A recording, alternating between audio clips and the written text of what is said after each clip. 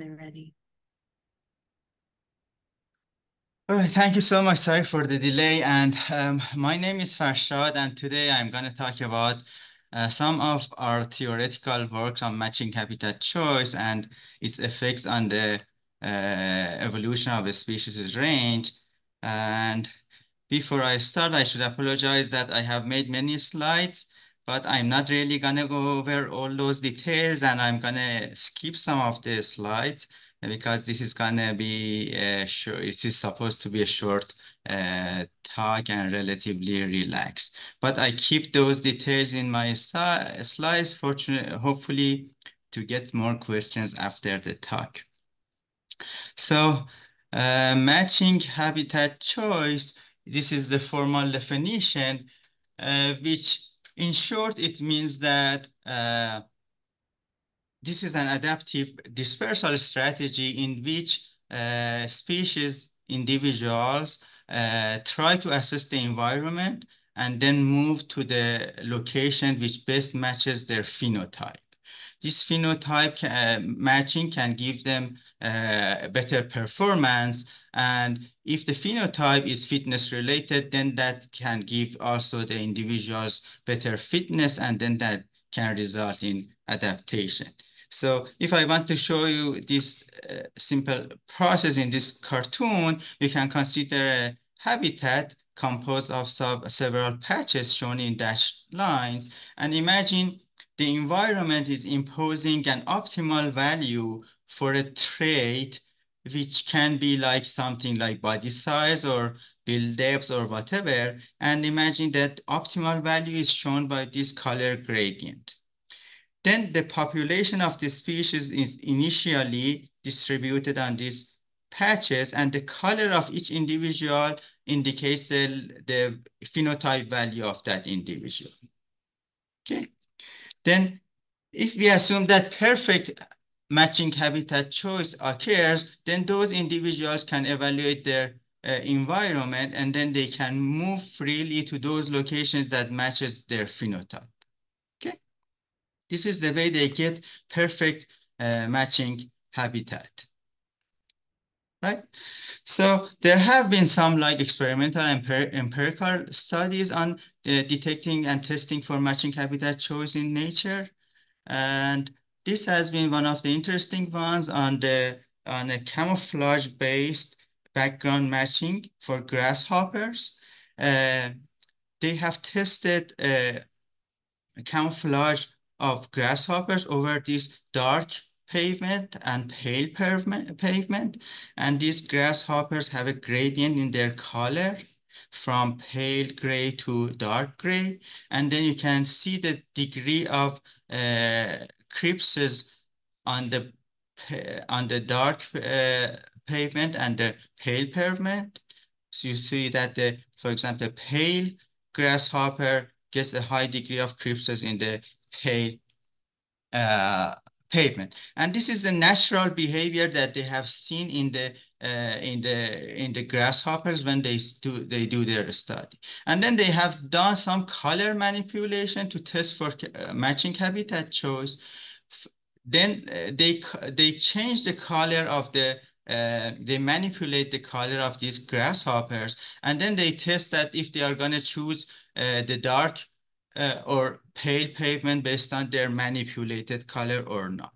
So the result is this. On the left, you see the natural behavior of unmanipulated grasshoppers. So the pale ones are going to mostly choose on the vertical axis, you see the probability of using dark asphalt. So the pale grasshoppers most likely don't choose dark asphalt, but the dark ones are gonna most likely choose the dark asphalt. This is the natural behavior of unmanipulated ones. And then the manipulated ones, the dark colored ones and the white colored ones show the same behavior. And this is the way they conclude for matching habitat choice behavior in these grasshoppers. There has been another study of a unicellular ciliate in a microcosm. So let me just skip that. And looking at this cartoon, you will see that if we consider genetic factors, then matching habitat choice is not so simple, as simple as it looks like. For example, if individuals are highly mobile and then they have sort of facilities that can assess the environment very quickly, then matching habitat choice can facilitate rapid adaptation, even in a single generation. And it significantly reduces within population genetic variation. For example, in this cartoon, you see that initially the amount of variation in this local population is high, but after the matching habitat choice, in each local population, in each patch, the genetic variation is so low. And it increases between population genetic divergence because there is a sort of like a spatial assortment resulting from matching habitat choice, and uh, decreases local local variation, but it increases between population divergence. And this uh, facilitated adaptation and reduced variation can indirectly promote assortative mating. And then that assortative mating can in turn promote reproductive isolation and phenotypic segregation. That by itself can promote sympatric speciation, which can result in an increase in biodiversity. So we see that considering genetic factors, this matching habitat source choice can actually have significant consequences. And also that rapid adaptation can be hypothesized that it increases range expansion speed and it enhances population persistence. But most of these results that and effects that I'm listing here have been verbally discussed and argued. So there have been very few like quantitative and model-based studies that they have been trying to verify these effects, but most of the results so far are just like uh, verbal. So, oh, sorry.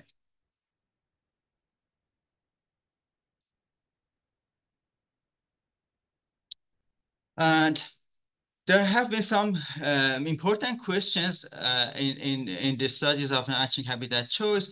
Uh, these are some of the important ones. Uh, Despite those effects, evidence for matching habitat choice in nature is still very limited. And in order to find the reason, we may need to understand under what conditions matching habitat choice is sufficiently beneficial to evolve. And there are some other ecological factors that counterbalance the effect of matching habitat choice, like competition can counterbalance the effect of matching habitat choice. And then that tells us that just verbal and intuitive discussion about the effect of matching habitat choice uh, on range dynamics of species can be a bit misleading. So we need to quantitatively understand how matching habitat choice influences range dynamics, especially when the environment is temporally varying. And detection of matching habitat choice in nature is not straightforward at all because many of those adaptive effects of matching habitat choice can be attributed to a strong natural selection or phenotypic plasticity. So we need to find some features of matching habitat choice that specifically distinguish this mode of adaptation from the other. Our work has been a sort of attempt to quantitatively verify some of those effects and understand the effects of matching habitat choice, especially on the range dynamics of the species. For that, we have developed a deterministic PD model. This PD model considers an environmental gradient, which can be a gradient on the body size, for example, or the color of grasshoppers. It assumes individuals disperse both randomly and also using phenotype optimal, which is a sort of matching habitat choice that I will explain soon. The random component can be considered as a sort of exploratory behavior that the individuals are going to do to evaluate their environment. and then they find the best matching location, and then they move toward that location. And the individuals are subject to selective force of natural selections and also intraspecific competitions. Our model considers joint evolution of three quantities. N is the population density of that species, Q is the mean value of that phenotypic trait, and V is the variance of that phenotypic trait. So our model actually provides the equations for evolution of N, Q, and V in a 1 or 2 or 3-dimensional space.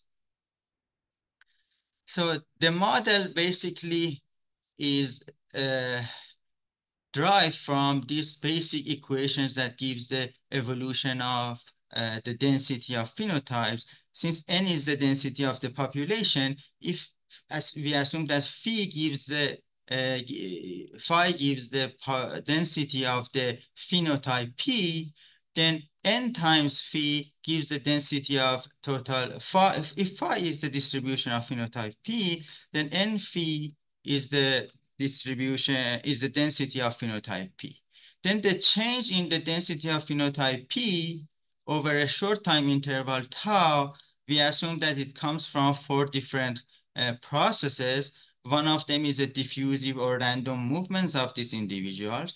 The other one is the phenotype optimal or matching habitat choice. Then there is also an intrinsic growth rate of that phenotype. And we also assume that the phenotypes can change due to mutation.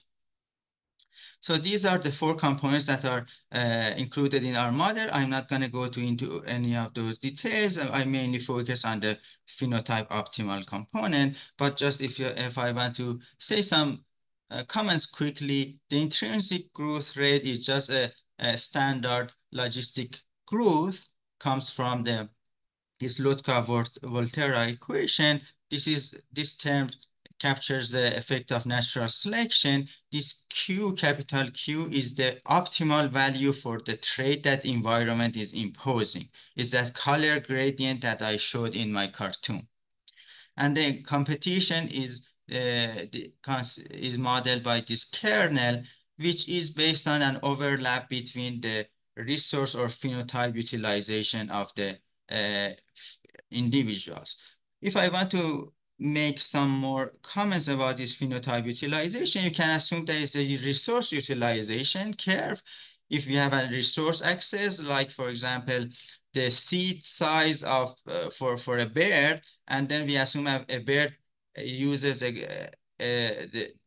utilizes those seeds based on a Gaussian curve, means that the peak of that Gaussian curve is the best size of the seeds that the bird is going to use. So we can assume that this phenotype utilization somehow tells us that phenotype P up to what level is going to utilize another resource or another value of a phenotype. So, and then we have mutational changes, which is not important for the purpose of my talk. The optimal dispersal is the main objective that we have modeled it as an advection equation. The velocity of that advection is coming from this parameter A times this negative gradient of theta. It looks like it's analogous to like diffusion equations that we have in physics. V A is in physics for the like ion transfers. In a liquid, A is usually the mobility of the ions. Here we assume A is the propensity of the individuals to disperse optimally. And then this negative gradient of theta is like a perceived force for dispersing optimally. And this theta can be considered as a dispersal potential energy for phenotype P to disperse optimally. The reason that I'm using the terms force and potential energy is just I wanted to make an analogy to drift diffusion equations in physics. So what does that mean? Means that if we assume the potential energy for dispersal is given by this, which is just a first order approximation of the phenotype utilization. Then if phenotype P is, is far away from the optimal phenotype, then there is a huge potential energy to disperse optimally so that the phenotype P finds a better matching location so that the difference of the P and Q becomes smaller, and then that way the individual finds a better matching location. Then the force that is created by this energy is coming from the gradient of that. And when we take the gradient of this potential energy, we see that not only the difference of the phenotype and the optimal phenotype matters, also the gradient of the environment also matters, which makes sense because if there is no gradient in the environment, then there is no point to make optimal dispersal because the individual is not going to get any benefit. But if there is a huge gradient in the environment, then there should be a strong dispersal, optimal dispersal, because that indicates that the individual can get a lot of benefit by moving. Okay, if we plug in these components that I showed here in this basic equation, we find the first, second, and first and second moments. We find that the equations for the evolution of density, mean value of the trade, and the variance of the trade. And the terms that I have highlighted in orange are the effects of the matching habitat choice. You see that these effects actually show up in different ways, which I'm not going to go into the details, but it tells you that the effects are not so simple and they can appear in different ways in the core of the population and in the marginal population and the periphery of the population. And then we have done some work to adjust the units for the parameters of the model and also the range of the values to be biologically realistic. And then we found some results. First, let me show you the results on the range dynamics. When we have no optimal dispersal, means that just random dispersal versus the case that we have a strong optimal dispersal.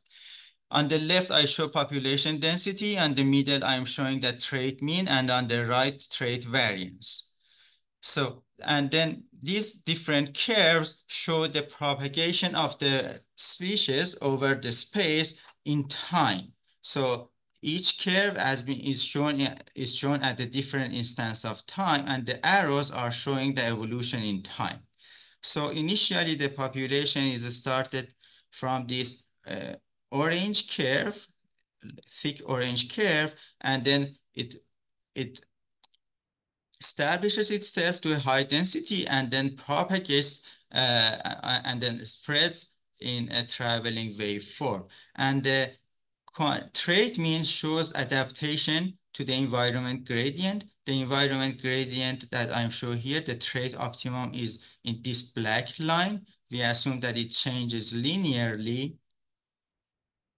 Initially, the trait values are below that. The trait values initially are these orange curves, which we don't have perfect adaptation. But over the time, as the population gets adapted and expands its range, these trait values get closer and closer to the optimal. Means that we get better and better adaptation. And this is the curve of trait variance. These dashed lines are showing the range of the species over this sample curve that I have highlighted in red, and trait variance is like this. Outside the dashed lines, the values of trait variance are meaningless because the population is almost zero there. So only inside the dashed lines, we can consider the trait variance to be meaningful. So it has a peak at the center of the population. So this is the range dynamics, typical range dynamics when there is no optimal dispersal. And we see that adaptation to the optimal dispersal in this inset occurs relatively slowly. After about 10 generations, we see almost a good adaptation to the optimal. value. But when there is a strong dispersal, means that when I make that parameter A to be a large value 10, then adaptation can occur by this optimal dispersal very quickly by matching habitat choice, almost in one generation, from the initial value of the trait to the almost close value to optimum is almost one generation. So that tells us that strong matching habitat choice is actually increasing the ability of these species to adapt. And also, if we compare these two graphs, we see that the range expansion speed is also increased significantly by the effect of matching habitat choice. If I want to quantify this for different values of gradient, these results are shown for the steep gradient environment.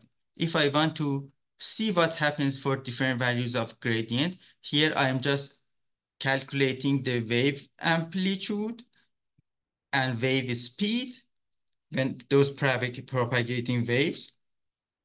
I show them for different values of the gradient. You will see that when gradient is too large, then without optimal dispersal, the population goes extinct quickly, but with optimal dispersal, population goes extinct for much larger values of gradient. Means that lower values of gradient can result in extinction of the population when there is no optimal dispersal, but when there is optimal dispersal, we get that extinction in much higher values. Wave speed increases with optimal dispersal, especially when the gradient is too large. And trait variance decreases as with optimal dispersal, and when the gradient is large, the amount that we see in that decrease and that reduction in the trait variance becomes more significant. So these graphs actually tells us that when the environment is too extremely steep, then the effects of matching habitat choice are stronger. But the interesting point is that based on our estimation, the plausible values for the gradient can only be those very small values that I have highlighted here in this instance. Means some values between 0 and 2. And between 0 and 2, if you see these insets, you will see that the effects of matching habitat choice are not so significant if the environment is relatively shallow. Only when it is very steep, means that near value 2, then the effects become significant. Values greater than 2 we consider as implausible. Okay, so this is one of our findings, that actually steep environmental gradient is important, as it is necessary for the effects of matching habitat choice to be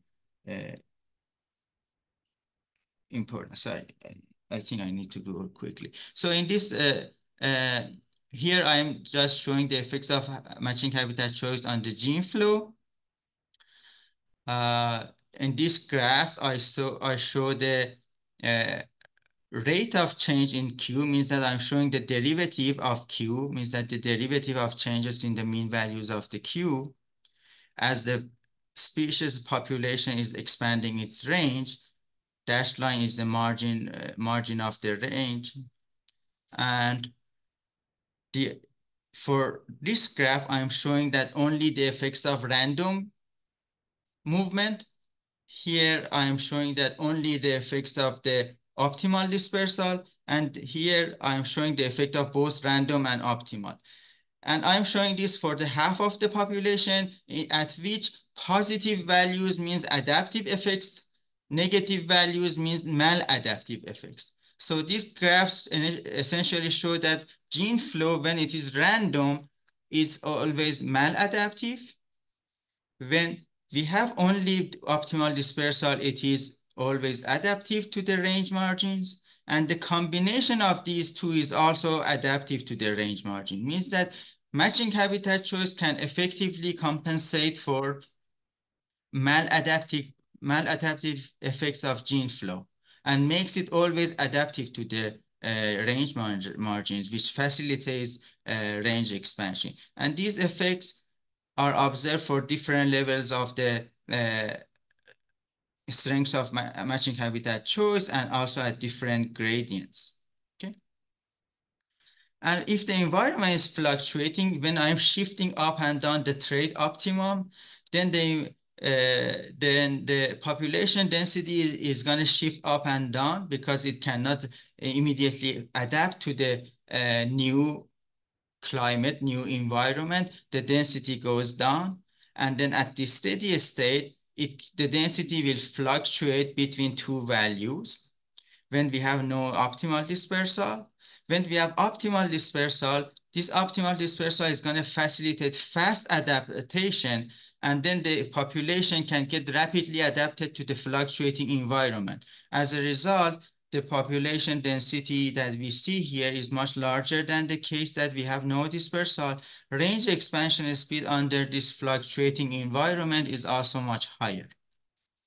And if I calculate the average between this maximum and minimum steady state fluctuations and show them based on different values of the amplitude of fluctuations, strengths of natural selections, or maximum growth, we will see that without optimal dispersal, the chance of survivor is lower. But with matching habitat choice, the chance of survival in fluctuating environments becomes higher.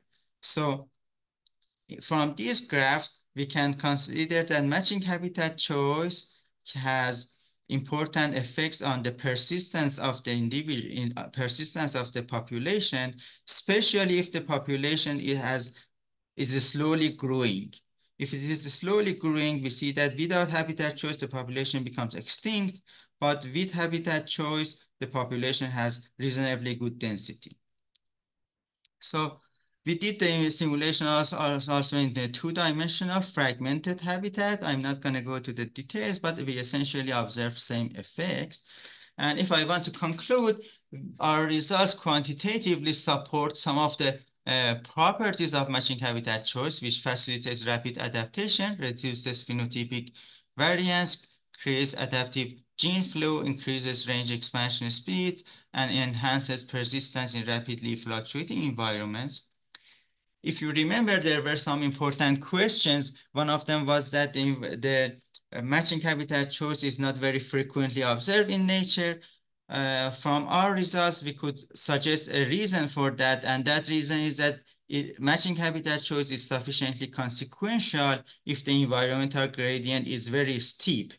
That means that is likely steeper than the gradient that the majority of species usually experience in nature. And we identified two properties which can be considered as hallmarks of my phenotype optimal dispersal or matching habitat choice. One of them is that gene flow is always adaptive, especially at range margins when the population can disperse optimally, and the trait variation at the center of the population is significantly reduced when the population uses adaptive, like matching habitat choice strategies. These two important features can be considered as hallmarks of matching habitat choice, and then they can help planning studies for detecting habitat choice in nature or in laboratory. And we could suggest that based on our results, matching habitat choice is mostly beneficial for slowly growing species that are exposed to frequent changes in their environment. So further studies to test matching habitat choice can probably focus on this sort of slowly growing species. The examples of that can be, for example, nomadic birds, elephants, and species like these that can disperse to very long distance and also have good cognitive capabilities to assess their environment. And the references that we use, that the results that we have obtained are now available in these two papers. One of them is in is in bioarchive now, the other one is already published. And some of the results that general results that are talked about to introduce matching habitat choice can be found in these papers. Sorry that my talk became too long, actually. Thank you for your attention.